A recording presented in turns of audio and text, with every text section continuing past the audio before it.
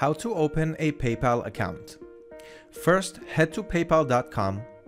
Once here, on the top right, click on Sign Up. Next, we can choose if we want to have a personal account or a business account. For dropshipping, you can use both. In this example, let's go with the business account. Once you click on it, click on Next. Now, the first piece of information that PayPal wants is our email address. Once you fill that in, click on Continue. Now we want to choose a password for our PayPal account. Make sure to use a strong password that nobody will be able to guess.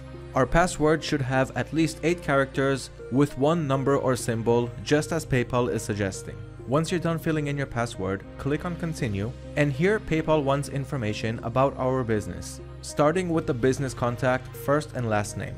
If you didn't incorporate your business in an LLC, simply enter your first and last name. Here, simply enter your phone number. Then we have the business address. If you don't have a physical business address, simply enter your home address. Enter your city, state, and zip code. Then click to agree to PayPal's e-communication delivery policy. Then go ahead and click on Agree and Create Account. Now PayPal is asking us to describe our business. Click on the arrow and choose Individual. Under Product, Service, or Keywords, type in the type of products that you will be selling on your store.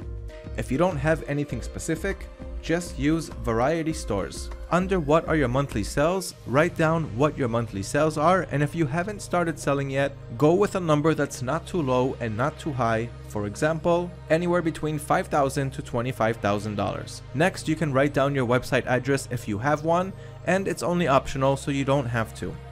Then click on Continue.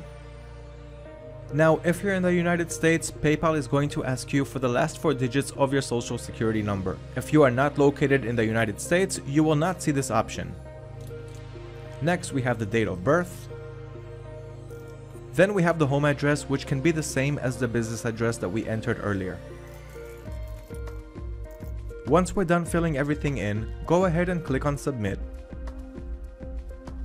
And now our PayPal account is ready. That is all that's required and how simple it is to create a PayPal account.